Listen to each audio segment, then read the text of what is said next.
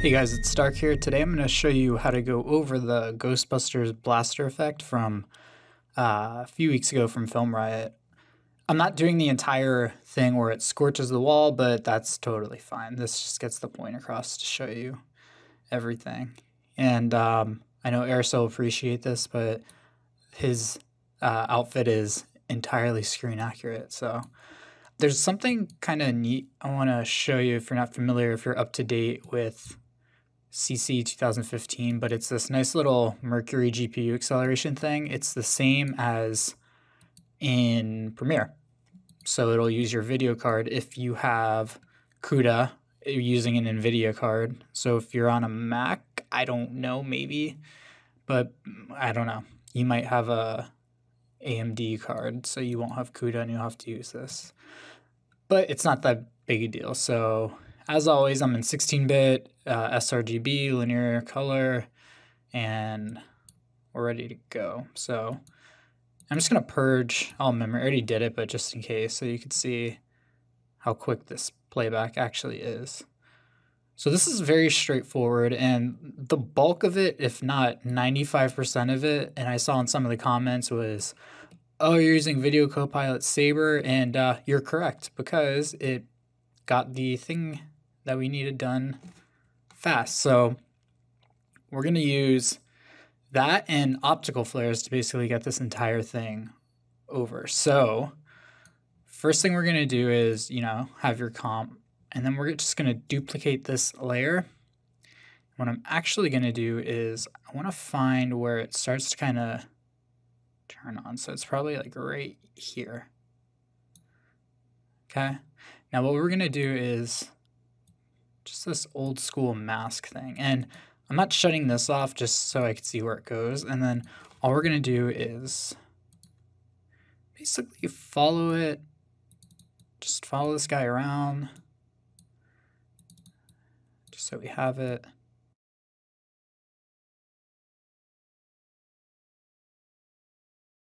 This is where it basically turns on. Now, probably wondering what I'm doing here. But we're actually going to use this, and we did it in an old Film Riot episode, kind of, because optical flares could use a luminance value or channel to use for the lens flare. So that way you don't actually have to keyframe it. And the thing that I like is that it'll kind of scale up with it and all of that. So you get kind of more of a organic motion. So all we're going to do is actually, we're just going to pre-compose the layer. And then we're just going to move it all in there. We're just going to call this Luma Matte. All right, it's nothing special yet. And then what we want to do is we don't want anything beforehand. So we want the first keyframe, and then we're going to make a new layer, solid black. Okay. And then on this guy, pretty simple. We're just going to go ahead and color correction. I'm just going to turn down the saturation down here. And then we're going to add a levels because we really want to squeeze out the bright parts of this. So you can do it with levels and then curves or whatever, but I'll show you. And then we're going to soften it. So let's go to, excuse all these plugins. I have far too many levels, and let me just expand this out. Nope, sorry. We just want the brightest parts. So even, I want to get rid of maybe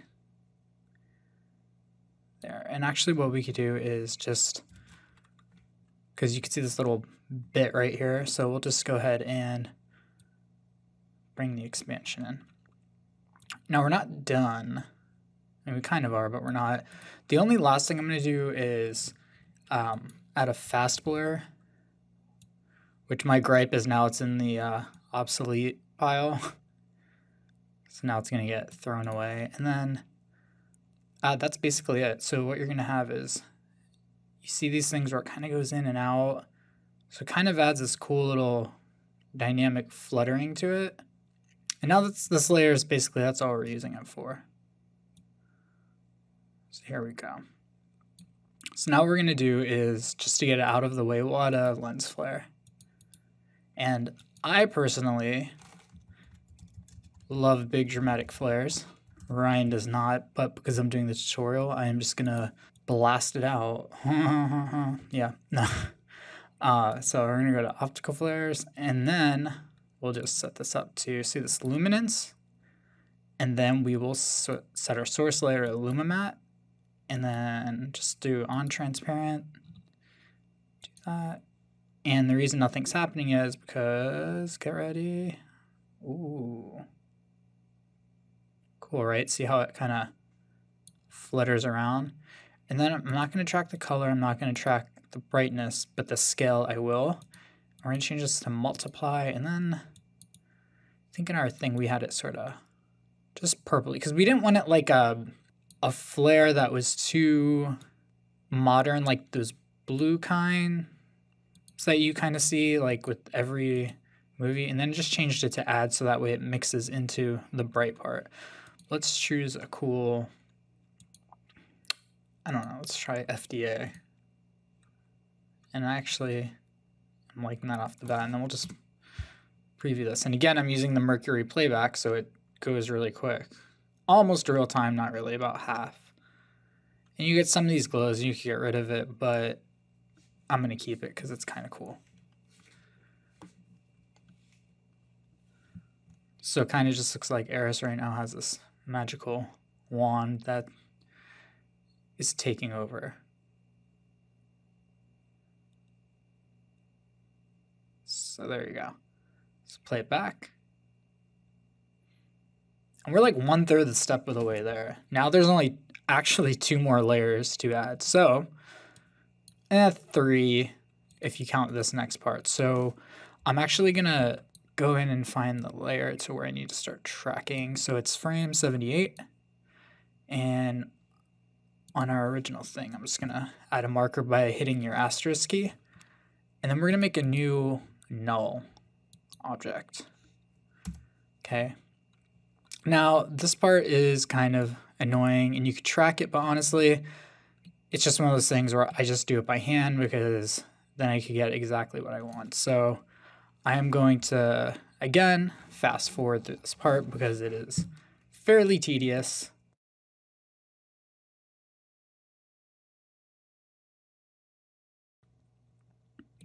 Okay, so we're back here, and the tedious part is over, and I'm just going to I'm going to hit B just to bring up the parts that we kind of only care about.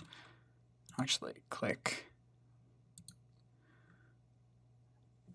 So you could use the point tracker, but I don't know. Like, it is kind of very tedious. My wrist kind of hurts. But I don't know. It just gets you exactly what you want. So we're going to go to basically where the magic happens here. So I'm actually going to hit this thing to turn off the viewer when it's not selected. And then we're going to go ahead and do a new solid, and we're going to call this stream main. Okay, and then we're going to go to effect, video copilot, saber. And then this is, if you're confused, the course start. So this is what we're basically concerned with. Now, what we're going to do is we're going to alt-click on course start. And not surprisingly enough, we're going to just attach it to position here. And alpha mode, you can go through all of these, but honestly, I just put everything into add because I would do it anyways. It kind of looks like a light saber.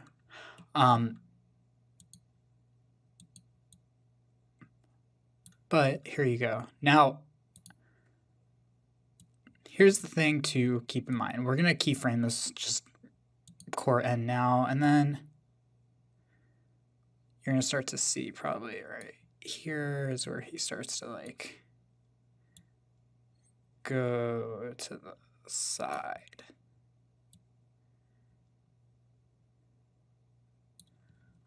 So let's just make sure that this adds up. maybe speed it up a little more. Doesn't take that much finessing. So maybe there. I'll hit U just to see where we're at. Delete that guy. Still feel like it's a little off. Now the reason I'm doing all of this just to begin with too is because before we start doing it, like this is the part that it's just sort of like setting it up, and this is the part that it's kind of the most annoying part, so it's best to get it out of the way before we start doing all the cool fun stuff. So I don't want to give away the huge cool illusion here, but let's just zoom in, fit up to 100, and then we'll just preview it. Oop. Now I don't have motion blur on yet, nor do I have it on the lens flare. When I do, it'll kind of add it, and it's not like a perfect thing, but that's fine.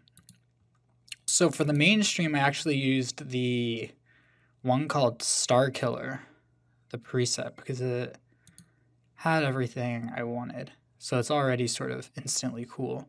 Now, before we do that, we have to go ahead and do the part where it grows.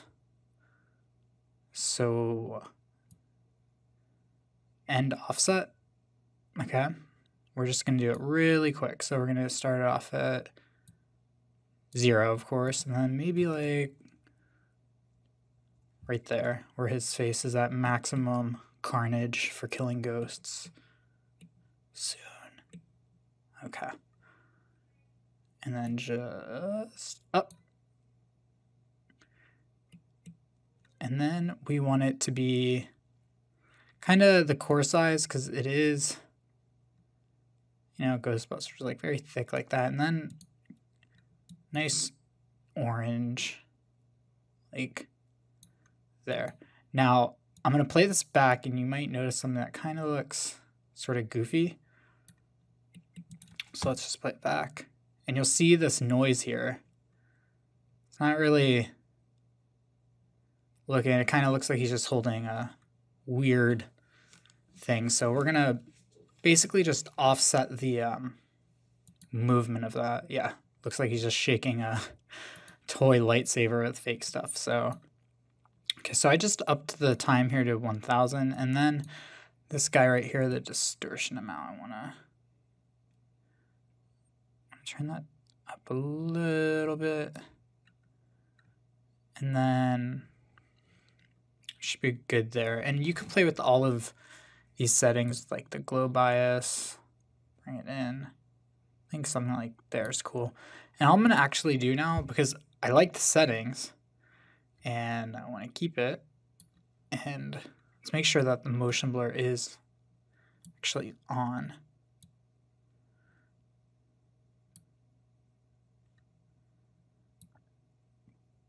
And it is, so.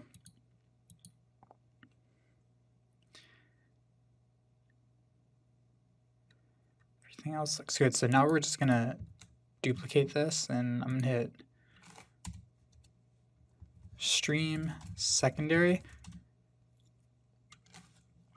Now with this one, I'm actually going to just use the preset called wavelet,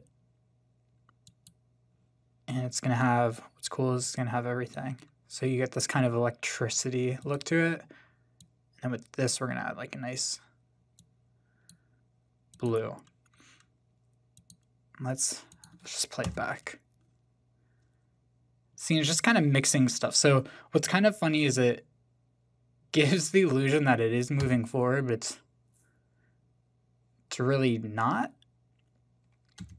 And then we'll turn on the, well, I'll do this so you see all this motion blur. And you can just see that all of the lighting and the glows, it kind of adds, especially just because of how they lit it.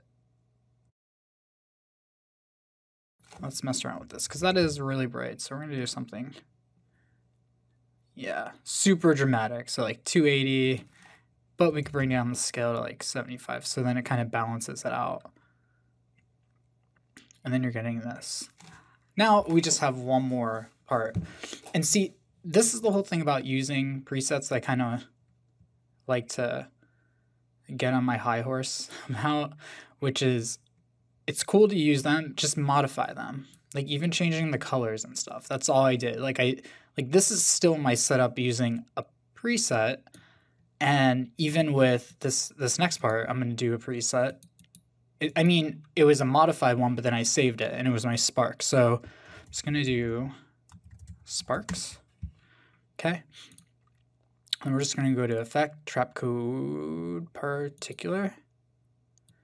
And the new particular is pretty cool because if you're used to magic bullet looks, then this should look familiar and it's kind of cool. But I have a preset for this, but I'll kind of walk you through it. So I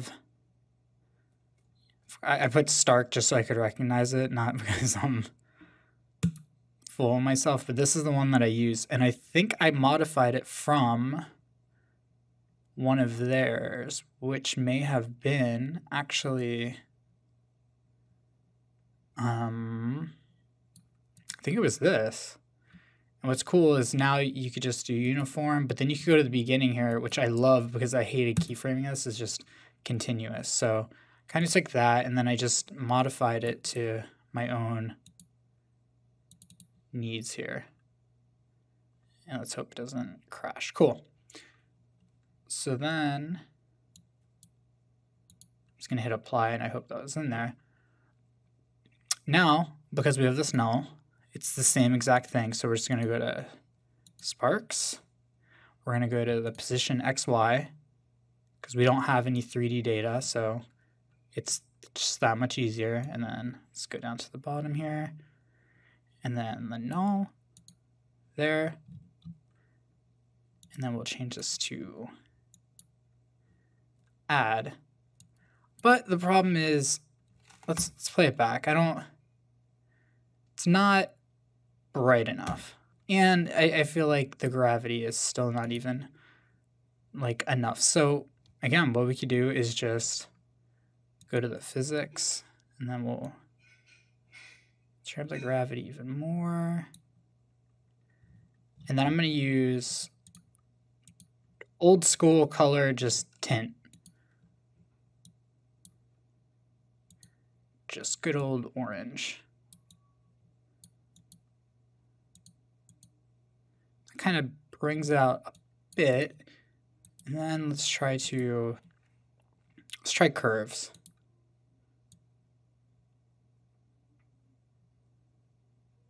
So there you go. And then maybe even that, maybe they're lasting too long. So maybe, and then we basically have the effect. So let's just play the whole thing back. Also a heads up, what I did use is I did use on this layer in my actual comp, I used effect video copilot color vibrance on. And it kind of tames it down a little bit, but I'm kind of happy with how it is right here. I know it's brighter in the actual thing, but I could live with that. And let's just see, hopefully it doesn't try to crash. Just go to stylize, glow, and then there you go. You can kind of mess with the threshold if you want, but something like that's good. And what really I think makes this shot work is just how they lit it. Again, I already said that, but still, because you have this red light here, and it's on Justin's face, and then the orange, and then here, like it, you can't really tell that it. I mean, I don't know. You could tell that it's in the scene, or at least the lighting lends itself to fitting within the scene. So that's the cool part about it. So that's about it. If you have any questions, you could ask me on Twitter at mstarktv. And I hope you guys really enjoyed this because it was kind of fun. And it wasn't that complex, actually. It was really simple, especially just taking the presets and modifying them. I mean, even in optical flares, I barely touch stuff. I just change the color and then whatever. So I hope you found some of the stuff useful and look forward to doing the next one. So thank you, guys.